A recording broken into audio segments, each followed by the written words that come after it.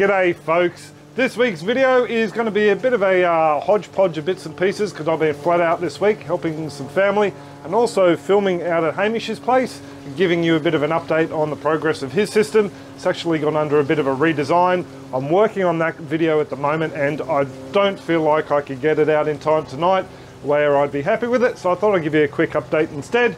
A very quick one because I'm also off to puppy school with Jack, and then I'm off to Owen's place to film his system for hopefully next week's video. So I'll flip the camera around and give you a bit of a quick update on what's going on here.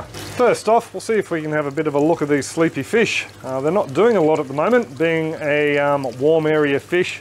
The winter temperatures tend to put them off their feed. Still have the heaters on in there. They're on a timer, so they're only on probably about 6 to 7 hours at a night, just to keep the water temperature up to around about 17, 18 degrees. So they get a little bit of feed every now and then, but more just to fill their belly, as they won't be metabolizing it. The system as a whole is going really well. So these broccoli here have been doing really well. Very impressed with the way they're going, and no damage so far, knock on wood, from the cabbage butterfly or the cluster caterpillars that got the other broccoli over under that little enclosure over there.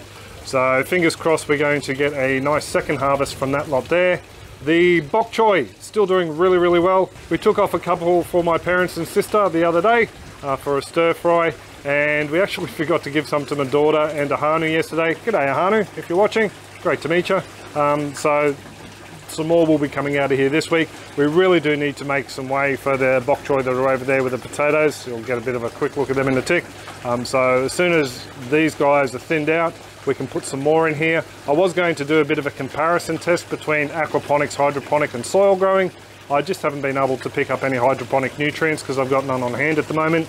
So as soon as I do that, I'll start some seeds and we'll start from scratch and do a bit of a comparison from the three of them. Down here on these chives, we are seeing the return of the onion aphid. So these little fellas are actually pretty smart. They like to fall off the leaves as you come for them. So I'm trying to squish as many as we can. They will get a pure crop one, a bit of an aphid spray in a day or two. Not this afternoon because I'm going to be a little bit busy. I'll give you a quick look at these potatoes over here. First pouch is doing really well, very happy with that. There's those broccoli starts that really need to go out but haven't. And yeah, the potatoes have started to take off. This last potato has just sent up its first shoot, but the others in this pouch here are doing okay. So yeah, looks like we'll all go for some dual root zone potatoes yet again. I'm in a bit of a hurry, so I'm just going to cut in a bit of an update. I shot for supporters the other day, just looking at the broccoli in this bed. I knew I should have left this open. I was just in here doing a bit of a cleanup. We do have one rather nice head coming on there, remembering that these guys went in a little bit late. And this plant has already set off a little side shoot down the bottom, and I'm wondering if it's because it was so stressed after all the pest attack. Oh, I'm happy to say I have seen no caterpillars since, and the new leaves coming through look okay.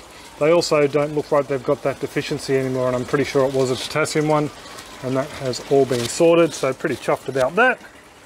Just over here on the other ones we have a couple of small heads. I'm really happy with the way they're going, considering I was thinking we might lose them all.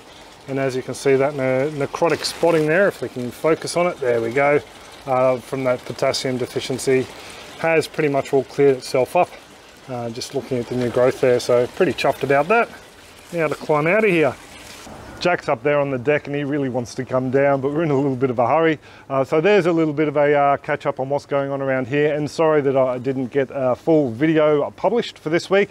If you do want to check out some previous aquaponics videos and you're new to the channel, all you need to do is click on the little link that'll pop up at the end here to a playlist on beginners aquaponics. If you feel like supporting the channel, you can also buy the Backyard Aquaponics Guide. That is a very helpful guide for you folks just getting into aquaponics. Link as well will pop up at the end. Quickly, thank you very much to everyone who does come along and look at these videos, even short ones like this. And I'll leave a little bit of a teaser for Hamish's video at the end if you want to suss that out and see what's coming next week. But I will pretty much leave it there. Do hope you're all well and happy and your gardens and aquaponics is booming, and I'll catch you later. Happy growing. Gonna say goodbye, Jack. Where is he? No, he's already gone. See you, folks. Well, to get started, I thought I'd just give you a bit of a look at the shelter these aquaponic systems will be placed under. It's a large greenhouse. Those last 2 bays there will be left vacant for Nicole's tree propagation and plant propagation. And these end 3 bays here are for Hamish's 2 aquaponic systems. In the first video, you saw a large tank that he was thinking about using. That plan has been ditched and he's going with a scale back version. So the water and the waste will be exiting out underneath the tank through a 90mm pipe that will have a T-fitting on the end, and then a couple of step down fittings that will take it down to a 50mm or 2-inch line that will run into 2 separate radial flow settlers, 2 separate ones so he can extend out the retention time by halving the flow rate. So he's trying to get roughly around about an 8-minute retention time in the settlers. And to do so, he would need around about a 400 litre filter. And you were saying that these guys have been in there for 3 months? These guys are only 3 months old. When I got them, they were fingerlings from 3 to 5 centimetres. Yep. Most of them being about the 3 centimetres. I did a check on them last weekend and they range from 20 to 30 centimetres now, and anywhere from 100 to 300 grams already. Excellent. Then the pouches in the middle. This is basically, I'm running a test at the moment. So what I've done is I've seeded the pouches and the sand bed at the same time with the same things. Okay. So I want to see whether things will grow a bit quicker in the dual root zone. Yep. Compared into the sand itself. I mean, it's this ongoing argument, sand's God's gift to aquaponics. Yeah. Oh, sorry. Well, sandponics. yeah, sandponics. Yeah. So I just basically wanted to see what the difference would be.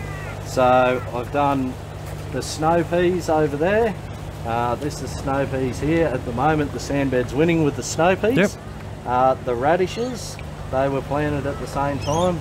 I dare say these radishes are slightly winning. Yep. In the race so far. And then I've got a few lettuce seeds I put in there too, and the lettuce is slightly beating the soil one. The soil as well. Yeah. Well, it's all about, I mean, unless you have a crack, you're not going to know, are you? Well, that's it.